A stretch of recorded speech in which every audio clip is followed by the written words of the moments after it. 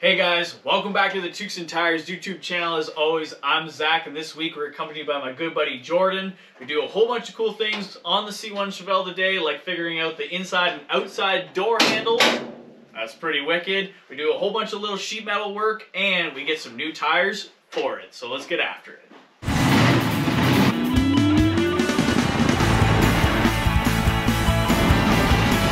Hey, is that Timmy's?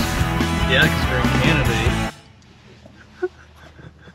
Alright guys, so you already know what's going on in this video better than I do, but we have a whole bunch of things we need to actually kind of, small things that need to be done. This is, I think, the first video since we've been back since Motorama. I took I think a week and a half off of filming, just, puttered around here slowly. If you follow me on Facebook or Instagram, you probably would have seen all the things I was up to until this point.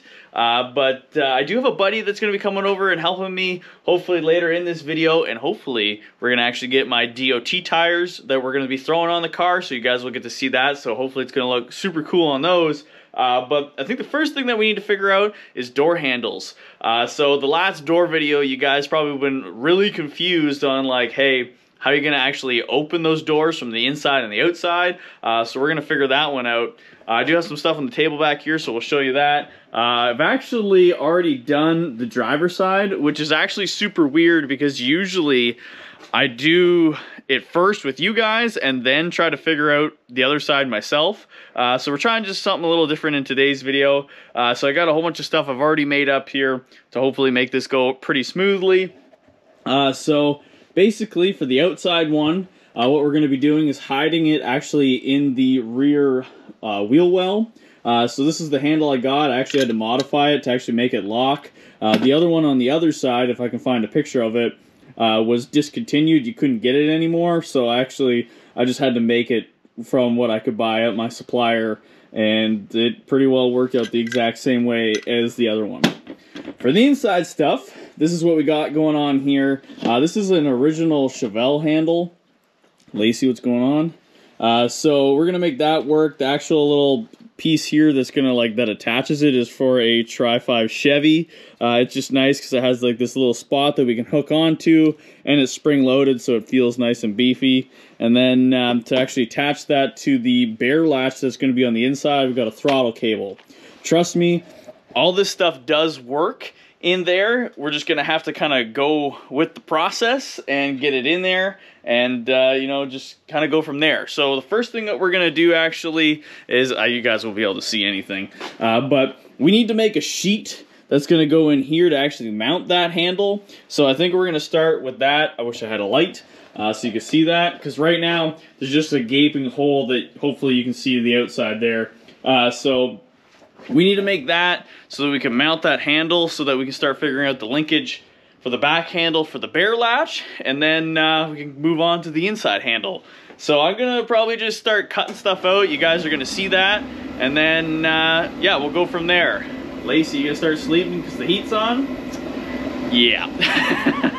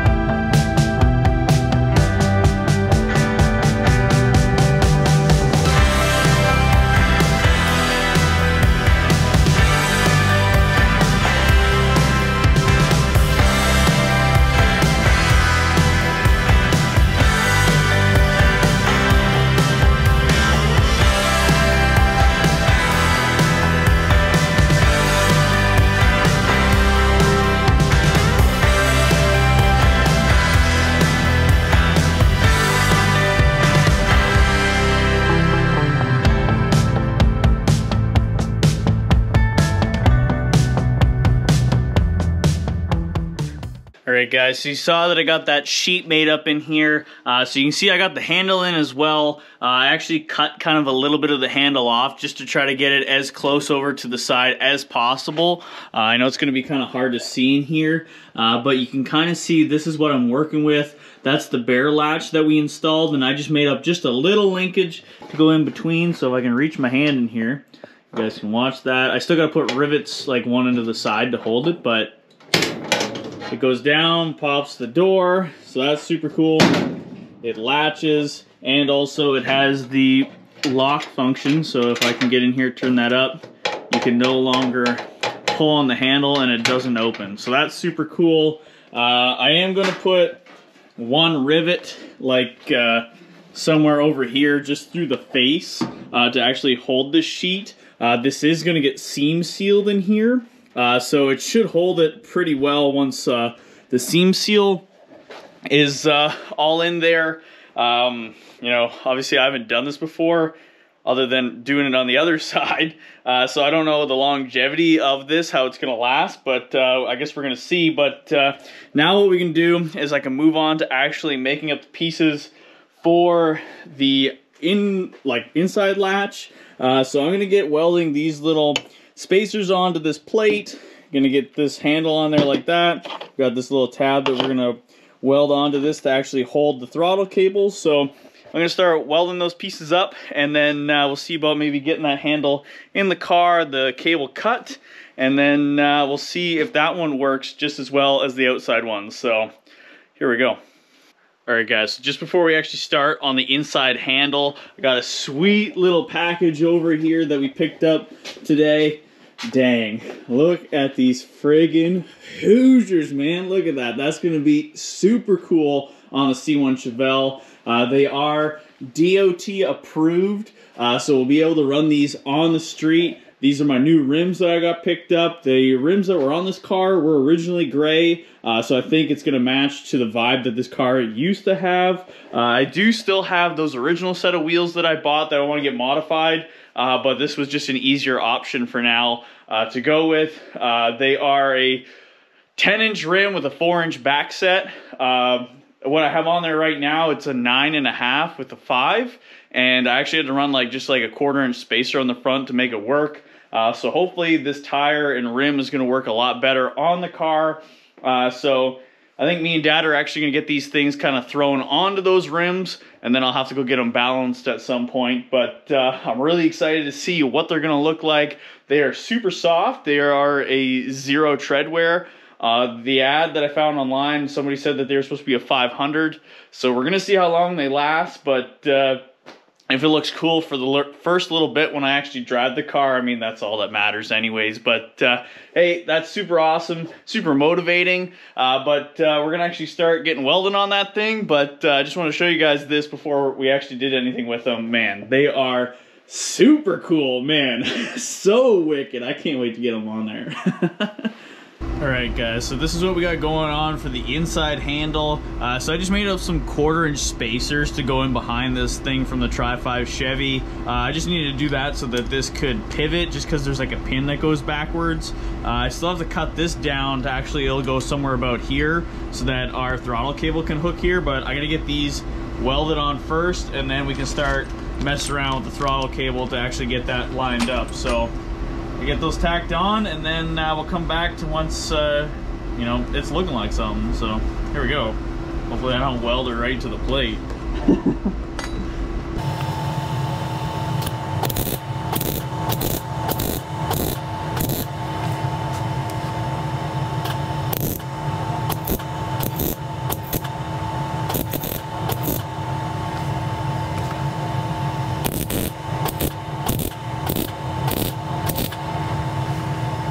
Not too bad. That way once we take it off, we don't lose them. I just gotta tack the nuts on the back side here just yet, and then yeah, we'll friggin' figure this out. Sweet. So this is what it's looking like with that little tab welded on there. So you can see that I drilled a hole, and I also put a slot into that. So what you can actually do is you can undo this and take this whole cable out without obviously having to pull the cable apart. But basically You can see that it's going to pull, has a travel about probably, I don't know, I'd say at least 3/4, which is enough to pull the bear latch. So now what we're going to do is we're going to get this welded into the car so we can actually start making up the backside bracket that's going to go to the bear latch. And then we'll see if it's going to work. So let's get welding in there. Lacey, not sleeping yet.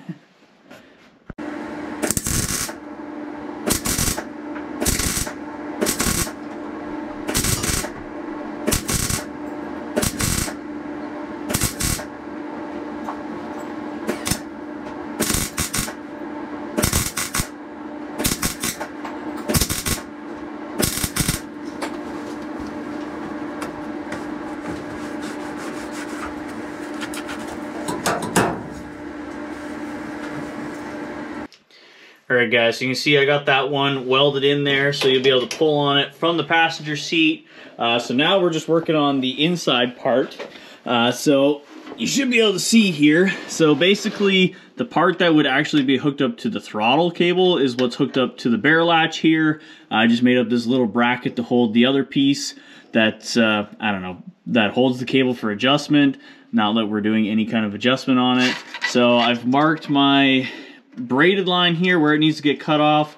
There's a sleeve that goes on there and I probably lost it because I have no idea where it went.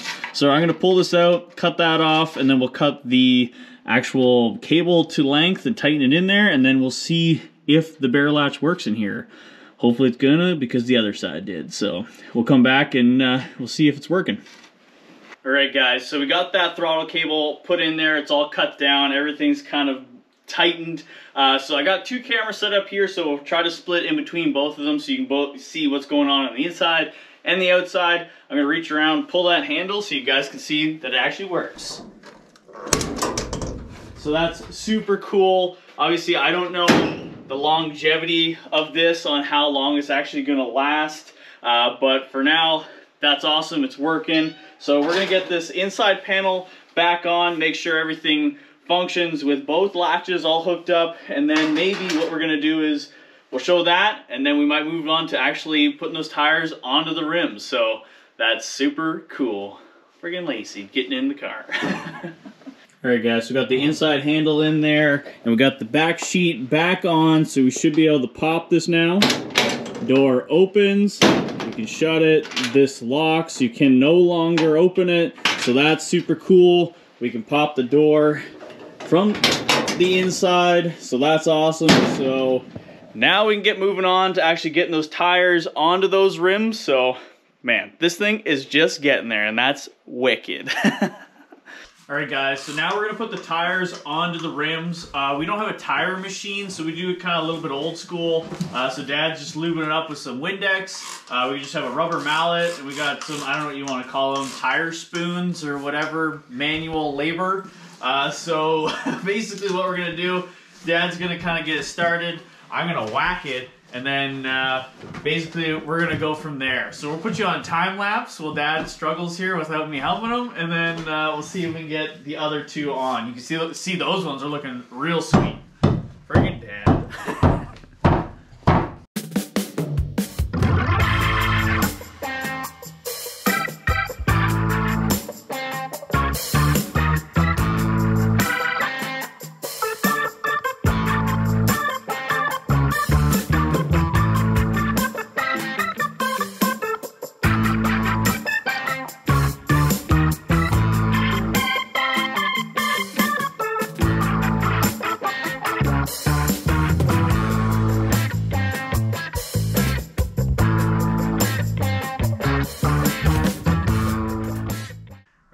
Well, these tires turned out pretty sweet. We got them all hammered onto the rims. I love the look of these. Hopefully later on in the video we'll actually get these onto the car.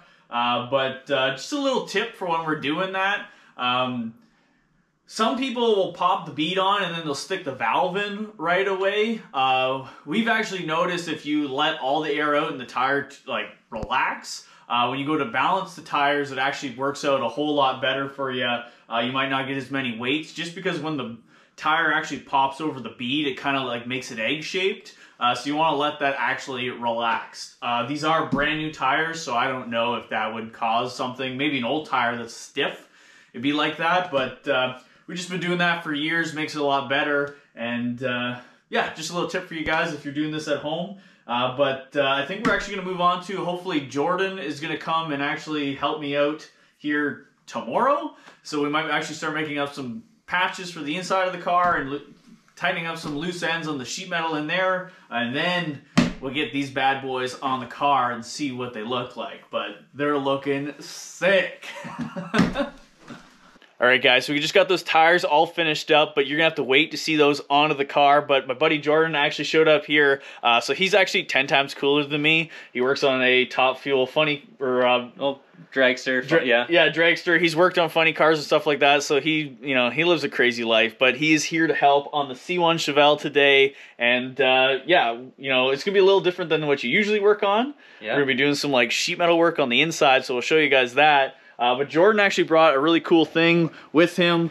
So this thing is called a pod box, and your dad works with a guy that came by at Motorama, and he was like, he sat in the car and he was like, hey, I got this really cool vintage little piece. I'm not sure if it's from like the 90s or something like that. Apparently they used to give these things away at the racetrack, and he was like, hey, you can have this thing donated for the build. So, you know, huge shout out to Ben for actually giving this pod box thing. It has like all this instructions. So when we get into a wiring video, hopefully we can get that thing mounted in the car and it's going to look super cool. But Jordan's actually going to give me a hand on the inside here.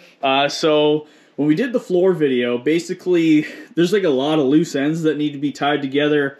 So we actually need to like drill and fasten down the tunnel. So we're going to get Jordan in there. We're going to do that. I'm going to get his hand to actually make up some patch panels because there's still stuff in there that isn't finished. So I don't know where you want to be. If you want to be inside of the car, outside. I don't know. What do you want to make like patch panels Sure, first? man. Yeah, that sounds good. Okay, so we'll start with that. We'll probably come back to once we got maybe a better game plan here. And maybe something's happening. So here we go. Friggin' Lacey over here destroying the blanket. Jeez.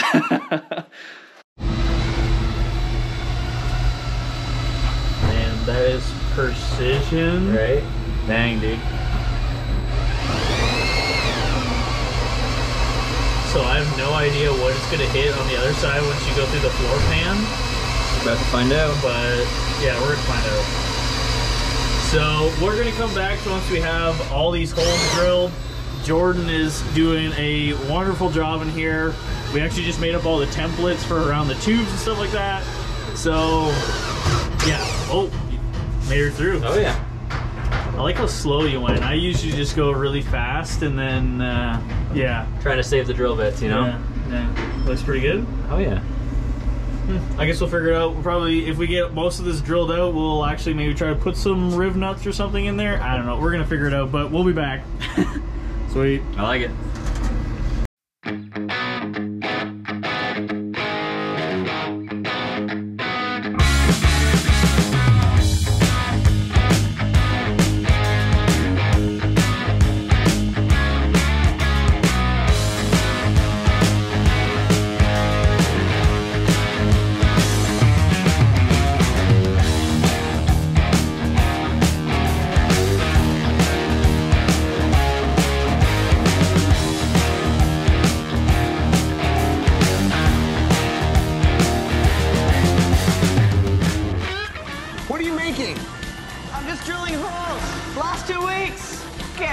Alright guys, we got friggin' Jordan filming now. He can show us what he did in here. Just drilled actually a whole bunch of holes on the center tunnel in there. We still have to take that out to drill the other holes, but you know, that's a really great step in the right direction. So I don't have to do it, so thank you Jordan. That was awesome that you did that. We got some templates made up that hopefully we're gonna get Jordan to weld in here to finish off that sheet metal work. And we opened the mysterious letter for the pod box. Luckily, I already took the money out that was in here, so, you know, but we got like one that was typed up, but there's this like cool handwritten letter for what all the wires do. And you can see that it says 2003. So that's pretty cool. Was that 11? No, that's 21, yeah. 21 years ago. So that is pretty cool. They've got this little vintage piece here. We might have to change the wiring on this thing, but that's cool. So now I think what we're going to do is we're going to get Jordan What? You're gonna weld in there? I think we're gonna try to weld. You're gonna try to weld? Okay, so we're gonna get Jordan in there welding, and then yeah, we'll see how that turns out. I'm pretty excited. Cool.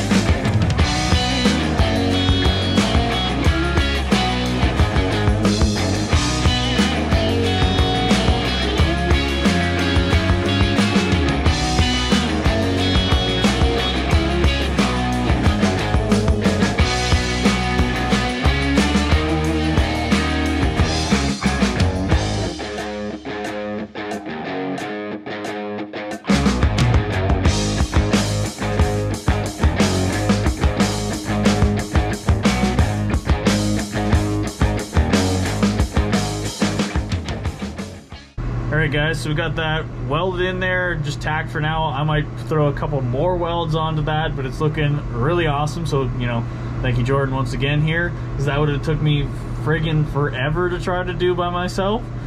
So we're gonna do the other one on the other side off camera, just because we're gonna be fighting with gas pedal and all that stuff over there and the steering wheel. So we'll come back to once this is more figured out. Super cool, dude. Yeah. What do you think, Jordan? She's looking mint. That's holy. Look at those friggin' patches in there, dude. Once she's all seam sealed, it's gonna look sweet. Yeah. Thanks, dude. Yeah. Thank you. All right, guys. So Jordan got those patches welded in here. Basically, we're just gonna be seam sealing over that anyway, so it doesn't need to be anything fancy. But Jordan did a friggin' awesome job, dude. Thank you for that. Thank you. Once again, he is out here doing the, you know, crappy jobs, I would say. I don't know what you want to call it. They're just miserable climbing in there. It wasn't crappy. It was just kind of... Yeah, it's like a tight area, so it's like you're pretzeled in there. I think that's I like that. Yeah. like what you call it. So yeah, thank you Jordan for coming out doing that. I know you got to hit the road. So you know we're gonna continue on. I might see if I can get this tunnel fastened more down, but Jordan got all the holes drilled, so I don't need to do that. So that is super cool. And then maybe we might throw the tires on. So thanks, Jordan. Yeah, thank you. We'll see you next time, dude. A lot of fun. Thank you. Yeah. All right. Oh, Lacey, she's doing it. Tightrope walker. All right, guys. So it's been a couple days since Jordan has actually been here, and again, I just want to give him a big shout out for actually getting in here and doing all like the hard jobs underneath the dash in the cockpit of the Chevelle. It's really motivated me to actually finish up this in here. So show you guys what I've done. So it's looking pretty tidy all up in here. I actually went ahead after Jordan did all those holes. I put all my Allen head hardware in there. So the center tunnel is basically fastened down for good, other than some gaskets that has to go on there to actually seal it all. I actually made up this little, I don't know what you want to call it, shifter boot holder tunnel thing. I'll try to get around from the other side so you guys can see that a little bit better. And I made up this little access panel here behind the passenger seat. And the sole purpose for that is so that if we do have to take the transmission out of this thing, we don't have to actually get underneath the car. So you can take the passenger seat out, get back there to undo the rear drive shaft. So you can slide that out, and then obviously the whole front tunnel can come apart so you can take everything out from the inside. So that's looking super cool. It's on Zeus fasteners. That all works. I got to do a gasket on that. And yeah, I don't know if there's many more things that need to be done here. Another kick panel on the other side I got to do. I got the one on the passenger side here done because that's the easy one. But basically, everything on the inside is coming together here in the cockpit. I have a little bit more sheet metal work to do on the doors just to fasten them in for good, and a few holes here and there to patch in. But we're really getting there with this stuff, so you know, it's looking super cool. I did pick up some vent windows the other day that are apparently super rare and hard to find, so I'll show you guys that here in a second. But you probably won't see us do anything with those until the next video. But they are right here. Super hard time actually trying to find these. So these came out of a 68 Beaumont, so exactly the same thing, just a Pontiac. But they all work, so we're gonna cut these things up and modify them to fit in there. So I feel really bad for doing that because, you know, they are super rare apparently to find, but you know, all in the name of custom. So that's going to be a thing coming up in the next video. And just to end off this video here, we have a nice cool little surprise here on the other side. Dang, look at these friggin' Hoosiers on the C1 Chevelle. Man, it gives this car such a different look when you get this like 3/4 angle and you can see the tread in there. I'm loving it. The gray rims, they look super cool. And they run nice and true. The other rims, those ones that were on there were like super crooked. So hopefully we're not going to have any issues there with wobble. I still have to get these tires balanced. You know, it's super motivating to actually see them on here. And hopefully we're going to be driving this thing soon. Fingers crossed. Still a bunch of work to do. I'm probably going to take these off just so that they don't get flat spots in them. But yeah, the C1 Chevelle is really coming together here. Like I said, just a few more little things to button up on the cockpit on the inside. And then basically that's all finished. And then we can start moving on to other things. I don't know what's coming up next year. I think the next video is going to be something similar to this where we just kind of knock off a whole bunch of things off the list. You guys will just have to wait around till next time to see what we come up with. But thank you guys so much for watching. Thank you so much for subscribing. And as always, don't forget to salute the beaver. We'll catch you next time.